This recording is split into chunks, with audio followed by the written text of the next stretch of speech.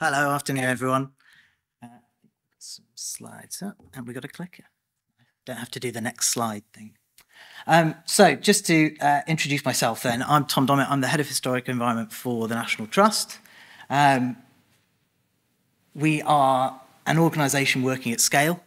So we are the biggest conservation charity in Europe. We have about 500 pay-for-entry places across our portfolio, about 20 million visits, and of course, about 2 million scones a year. That's probably the most monitored figure in the trust. But our land is really what's at the heart of what makes the trust special. So we may be known quite often for a country house visit, but actually we own about 250,000 hectares of land, 780 miles of coastline. We are the nation's largest farmer. We have places at 9 World Heritage Sites and lots of other impressive facts and figures and numbers about the sorts of assets that we look after. We have a central team around the historic environment of senior archaeologists, and then a number of fantastic archaeologists across the regions and countries who have an incredible diversity of experience and knowledge, which is what we use to bring to bear to get really good outcomes. And you've heard from Philippa today. And we have a vision that is absolutely about where the historic environment fundamentally underpins, leads for and answers the big issues that matter to people's lives. So it's around climate change, it's around the decline of nature, it's around inclusivity, identity, and well-being. And it's really important for us that the historic environment is framed as being not about the past, but about the future. It's a future-making activity that we are engaged with. And so I just wanted to touch on our approach to the historic environment in the outdoors, our sort of underpinning philosophy around it, and really that ambition that we have that is about shifting our philosophy and practice and the narrative to recognise that value and potential of the historic environment to actively shape the future of our landscapes, not just to be responding to change. And we're really clear about what we need to do and why we need to do it, which is around the restoration and creation of habitats, the recovery of nature, addressing the climate crisis. And the really important thing for us is that we make heritage the how of that process. We've got a number of different sort of work streams or work packages that are around this aspect of really valuing and taking a really applied approach to the historic environment. So whether that's through national campaigns like our Blossom Watch campaign, so taking something that is ostensibly around nature and the appreciation and connection of people with nature, and actually through some of the work that we've done with Iris around lost orchards, around lost boundary features, really grounding that ambition around people's connection to nature and nature recovery in the historic environment. You saw from some of the maps that Iris showed around just how degraded landscapes have become over the last 100 years, how homogenous they've become in many ways. And so actually addressing that kind of shifting baseline syndrome where people's expectations of what a landscape can deliver are lessened because our memories are so short. Anything that we can do to encourage people to think differently about the opportunities and the potential of the landscape that we can learn from how it used to be is really important to us. We're working around culture and heritage capital and those approaches to the valuation so that we can align with things like natural capital and incorporate culture more easily into our decision-making process. And that's going to be a long-term piece. But also around things like acknowledging the well-being contribution that the historic environment makes in the outdoors. You know, there's a very prevalent narrative around the outdoors equals nature equals well-being.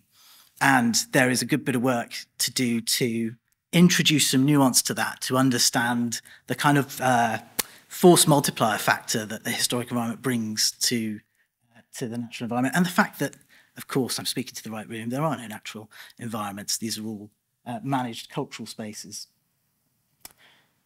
We're working around that opportunity-led piece, and you'll hear a lot of the same sorts of messages. You know, it's been great hearing about usable heritage, about active living heritage, about moving from constraint to opportunity, and that's absolutely what we are totally focused on.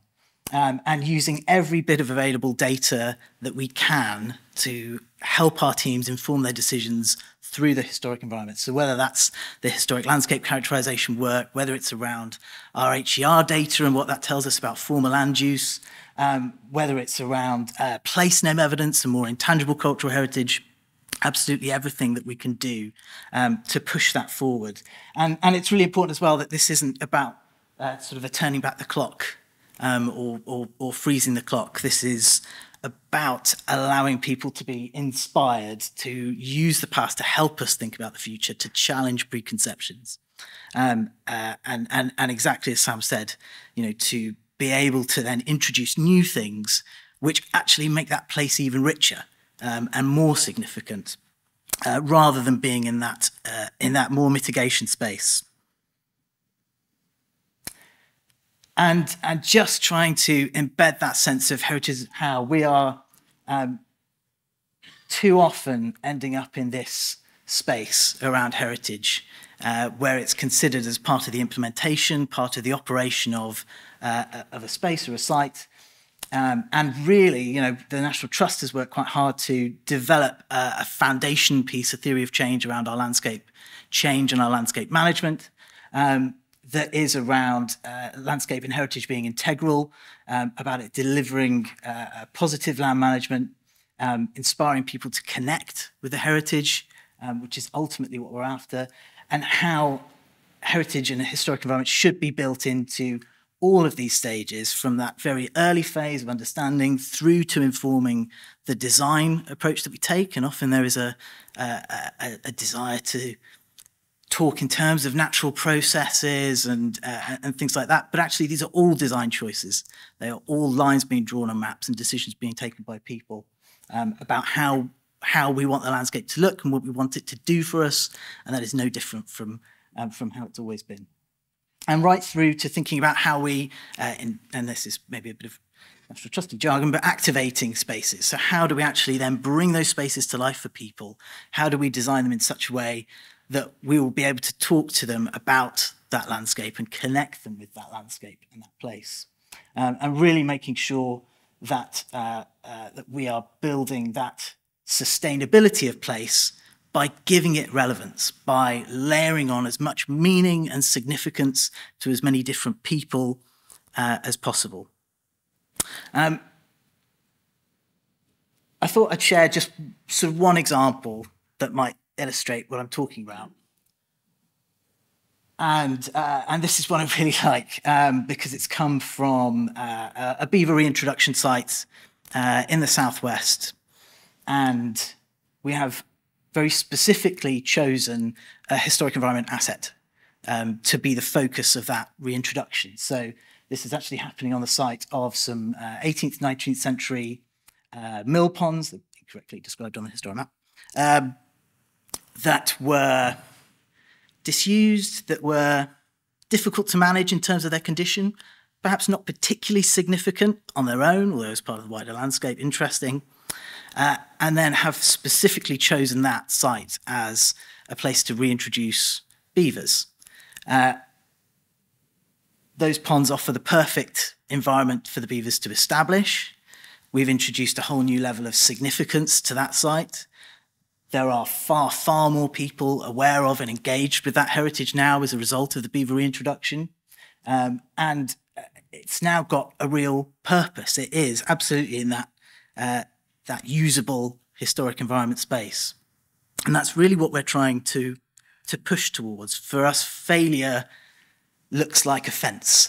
Failure is where we are trying to insulate the heritage from change and trying to protect it in that way. And ultimately, I think that's quite self-defeating.